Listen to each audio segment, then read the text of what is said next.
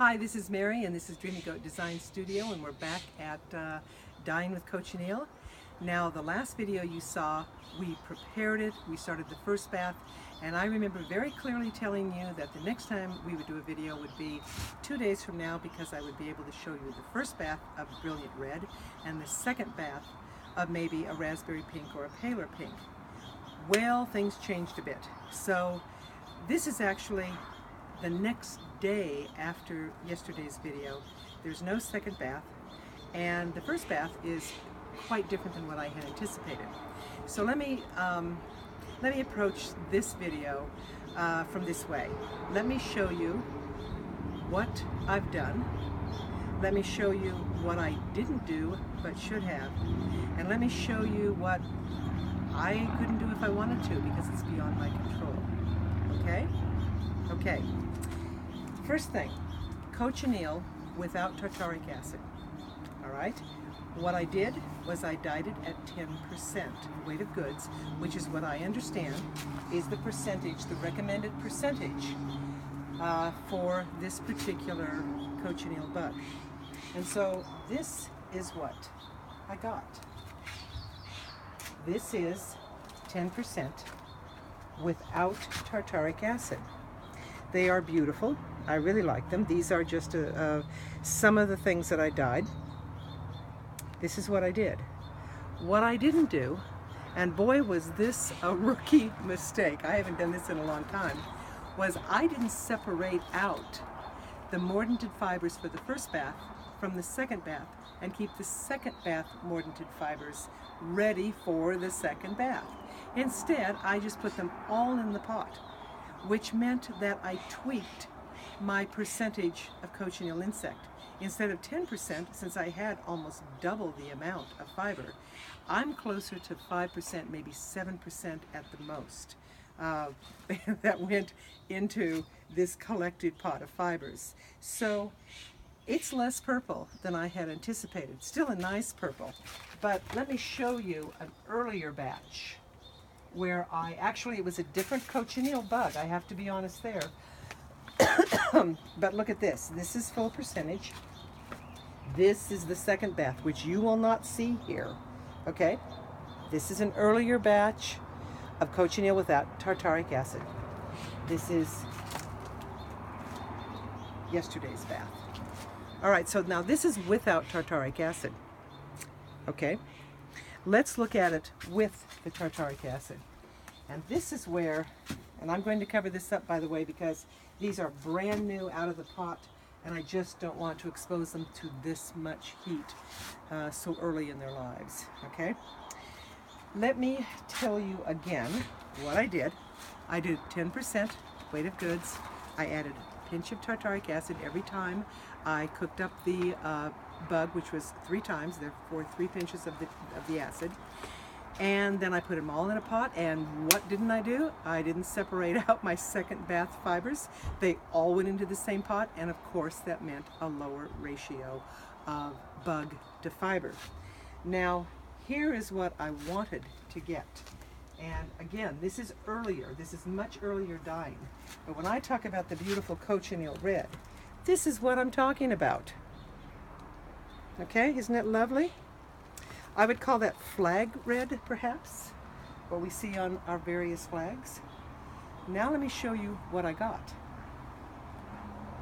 This is what I got. I got a red that is very much coral. Look at the difference. Huge difference. Was I a happy camper yesterday when I realized what was going on? Not happy at all. I didn't want coral. There's nothing the matter with these colors. They're very beautiful in their own way. But here I was promoting a study group of reds from cochineal and oranges from madder. And I got corals from cochineal, and so I thought, this isn't going to work. So I tried it again, okay? And by the way, I'm going to get to what is beyond my control in just a minute. So 10%, but too much fiber. Okay, so really more like 5 to 7% weight of goods. And then this is what I did last night. And notice I just took them out of their pot, so they're still soaking. This is what I did. Same cochineal, But instead of 10% weight of goods, I did 20% of weight of goods and really backed off on the tartaric acid. I did put the acid in because if I didn't, I would have gotten a purple. And I wanted red. So this is fleece. This is mohair. There's some dark mohair. This is yak silk. Kind of hard to see at this point because they're still in their dye pots, but if you look at the red I was hoping for, I got closer, okay? So what I'm suggesting is, and oh, by the way, if I had anything to mordant a second, or excuse me, anything to dye a second time around for a second bath, I would have probably gotten something like this. That was what the intention is. That's a second bath cochineal, okay?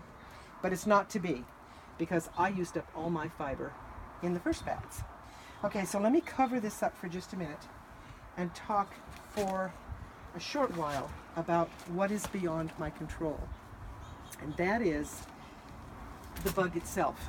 Any dye stuff is, of course, a natural source, and we all know that flowers, grapes, and dye stuffs grow differently from different regions, different growing conditions, different times, okay? So I'm thinking that some of the problem here had to do not with what I was doing, but with the fact that this particular cochineal has a lot of yellow in it, and therefore you're going to get warmer, yellower reds. The cochineal, if you bought it from me, the cochineal that you have will lean towards the warmer redders and the warmer corals. If you didn't want that, if you wanted more of a flag red, then look around. Go to Dharma, go to Maiwa in Canada, Earth Hues, Aurora Silk. There are a whole bunch of sources out there for cochineal. And try your hand at another cochineal insect other than this one from Botanical Colors. Now, I like this, and I'm going to work with this. And remember, our little business, Dreamy Goat Design Studio, primarily focuses on unspun fiber that we card into bats that spinners then spin. So these corals here, although it wasn't what I wanted, this, for example, will card up beautifully with, let's say, purples, blues. I mean, I'm going to get some beautiful, beautiful spinnable fiber out of this. It's just not the brilliant reds that I wanted. So what is beyond my control? What's beyond my control is the dye stuff itself. And that's the wonderful serendipitous quality of dye stuffs. My only grievance right now is a slight embarrassment at the fact that I promised reds and I pulled, at least the first go round, I pulled more of a yellow red, not a pure, bright, fantastic red.